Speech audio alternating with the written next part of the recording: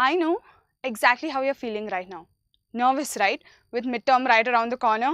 Today we're going to be doing a rapid revision for the very system responsible for this feeling. Good evening guys and welcome to Thought Well by Unacademy. I am Rinalda and I am going to be helping you all with rapid revision for biology in the days to come. So let's get started. So speaking of the nervous system, let's first try to refresh our memory on what is the need for the nervous system. It helps us be aware of our surroundings. It keeps us informed of the outside world through our sense organs. Those are our 5 sense organs, which is our skin, our eyes, our nose, our mouth and our ears. It enables remembering, thinking and reasoning. It controls and coordinates voluntary muscle activities, example running. And it regulates involuntary actions like breathing and your heart beating, right? So y'all can get this as a 4-marker question. So do remember these 4 points. And next, before we go into the next part of our revision, I just want to refresh your memory on this one thing. The nervous system comprises of 4 main parts, which are the brain, the spinal cord,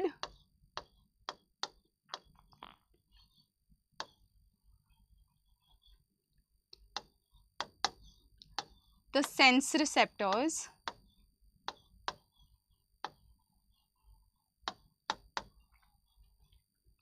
and nerves, right?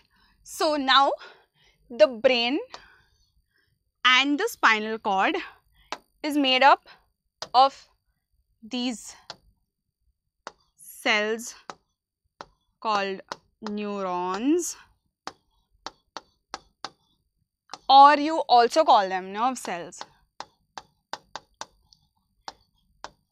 And coming up is a diagram of that, which I'm going to show you all how to label. These endings would be the dendrites,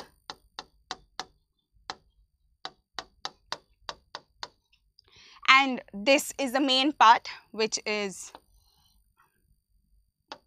of course the nucleus.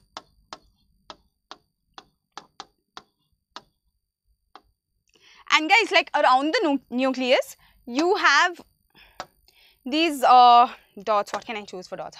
You have these dots over here, okay, like around the nucleus. You have these dots around the nucleus.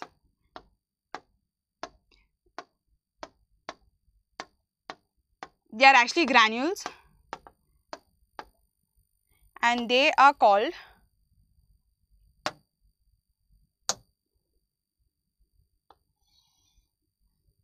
the Nissl granules.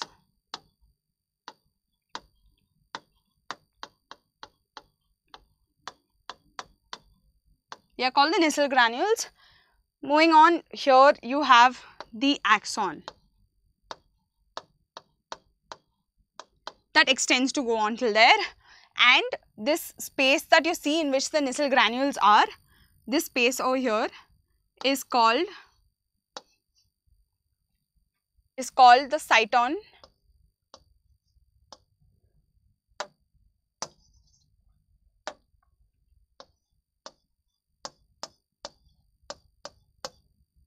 It is also called the perikaryon.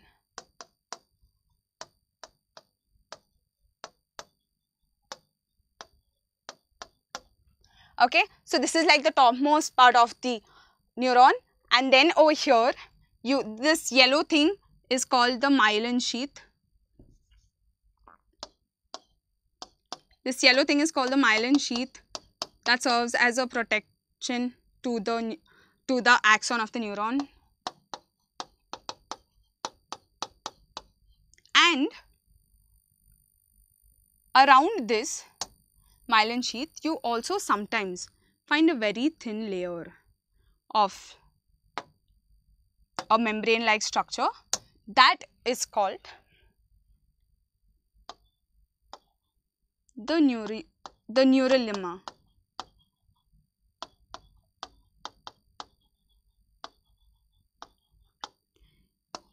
both these serve as protection,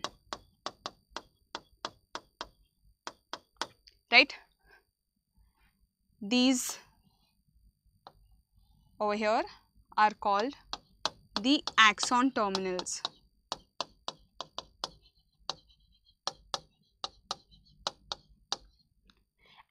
And this gap between the myelin sheaths are called the node of Ranveer. Don't expect Deepika Padukone to be there. Lame, I know. Okay, so moving on, we are going to be talking about the transmission of a nerve impulse. Again, refreshing your memory. This is the resting condition of a nerve fiber where you have the positive charges on the outside of the nerve fiber, right? And you have the negative charges on the inside of the nerve fiber, okay? This is mainly because of the sodium ions that are present, but when it is stimulated, where's the color? When a nerve fiber is stimulated, it becomes the opposite with the positive ions on the inside of the nerve fiber and the negative ions on the outside of the nerve fiber. Yeah, but they do go back to the resting condition. So again, moving on, synapse. So synapse, I'm pretty sure you all already know what synapse is. Synapse is nothing but the point of contact between the axon terminals of one neuron and the dendrites of another neuron. Mind you, these are two separate neurons, okay? So this is what you call a synapse. Surprisingly, guys, for the neural impulse to get transferred, they don't have to come in contact. The neural impulse jumps. Cool, right? Types of neurons. There are three main types of neurons, which is the sensory neuron that conveys impulses from the sense organ, like my skin. If I touch something hot, that message is going to go to my nervous system, that's the brain and the spinal cord, through the sensory neurons. And we have the motor neurons that send neural impulses from the main nervous system to the effector, that is the muscle or the gland, okay? And then we have the association, that's the connecting neurons that serves as an interconnection between the sensory neurons and the motor neurons, yeah? So, three types of neurons, that's the sensory neurons, the motor neurons and the association neurons. Moving on, nerves. What are nerves? You can always relate these to like a cable wire, right? So, nerves are nothing but a bundle of nerve fibers that are encapsulated or enclosed within a tubular sheath, right? Mind you, it is not the myelin sheath. So, this is what it would look like. This is what a nerve from this angle would look like, okay? Moving on.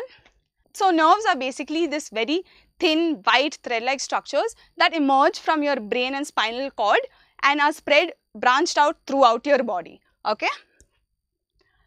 So, yeah, nerves again, like the neurons, the different types of neurons, nerves again are of three types, very similar, okay? That's the sensory nerves are of three types, very similar, okay? That's the sensory nerves. They contain only sensory fibers. They bring impulses from the receptors. Receptors are nothing but the sense organs to the brain and spinal cord. Example, your optic nerve. I hope all of y'all know that when you say optic, it automatically relates to your eye. And next we have the motor neurons. They contain only motor fibers and they carry impulses from the brain and spinal cord to the effector organs, that is our muscles or our glands, bringing them into action, alright. And then we have mixed nerves. Mind you, when it comes to the three types of neurons, they are the sensory neurons, the motor neurons and the association neurons. But then when it comes to nerves, many of y'all get confused. Do not get confused, guys. The third and last one for neurons is association neuron and for nerves is mixed nerves, okay? Do not confuse yourselves with both of these. Keep this in mind. So, the third type of nerve after the sensory and the motor nerve is the mixed nerve. They contain both the sensory nerves and the motor nerves. An example of that would be the spinal nerve. And with that, we come to the end of part 1 of our rapid revision on the nervous system. Stay tuned for the second part. Let's crack it.